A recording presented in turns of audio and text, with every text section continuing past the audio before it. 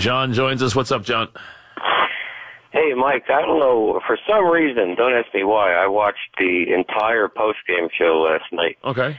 And right near the end, I don't know if anybody else saw this and noticed this, Papi shook a big champagne bottle, and it blew.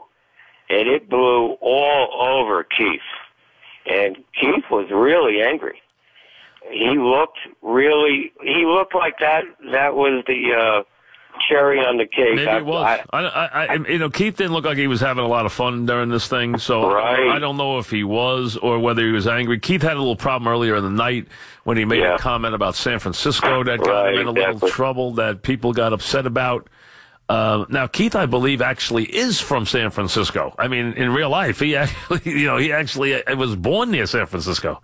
So he made a comment that was considered to be homophobic that got a lot of play last night, which he had to apologize for, which he obviously didn't mean anything by. But, he did get taken to task for that.